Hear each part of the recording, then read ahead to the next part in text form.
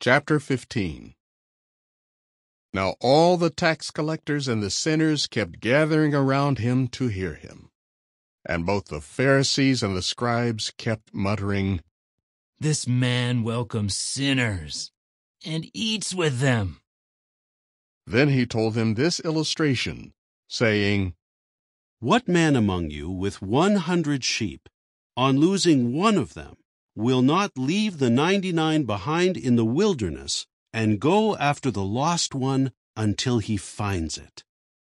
And when he has found it, he puts it on his shoulders and rejoices. And when he gets home, he calls his friends and his neighbors together, saying to them, "Rejoice with me, for I have found my sheep that was lost." I tell you that in the same way, there will be more joy in heaven over one sinner who repents than over 99 righteous ones who have no need of repentance.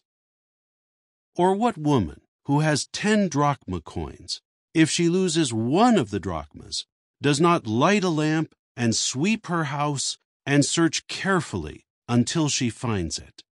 And when she has found it, she calls her friends and neighbors together, saying, "Rejoice with me, for I have found the drachma coin that I had lost."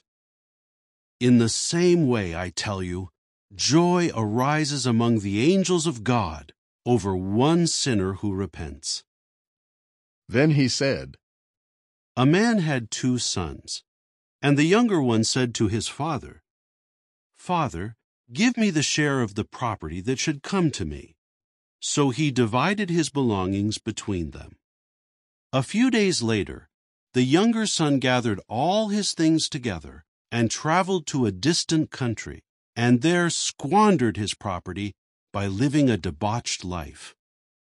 When he had spent everything, a severe famine occurred throughout that country, and he fell into need.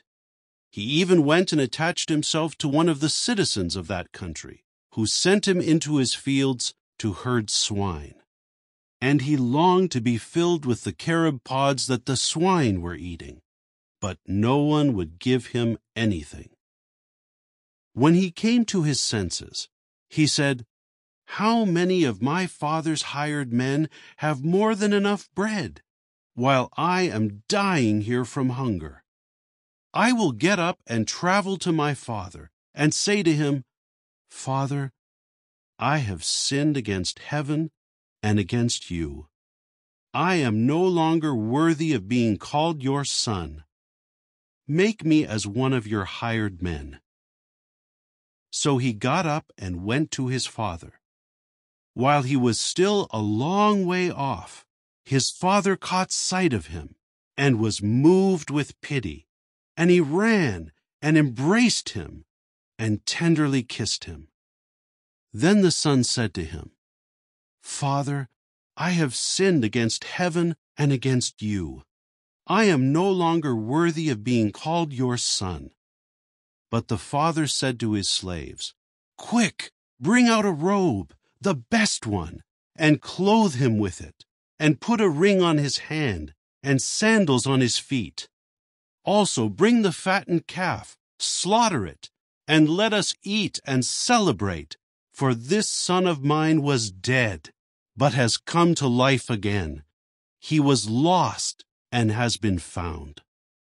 And they started to enjoy themselves. Now his older son was in the field, and as he returned and got near the house, he heard music and dancing. So he called one of the servants to him and asked what was happening. He said to him, 'Your brother has come, and your father slaughtered the fattened calf because he got him back in good health.' But he became angry and refused to go in. Then his father came out and began to plead with him. In reply, he said to his father, 'Look, these many years I have slaved for you, and never once did I disobey your orders.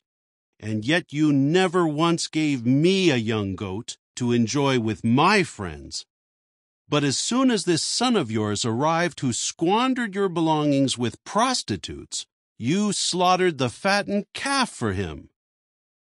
Then he said to him, "My son, you have always been with me, and all the things that are mine are yours. But we just had to celebrate and rejoice, for your brother was dead, but has come to life. He was lost and has been found."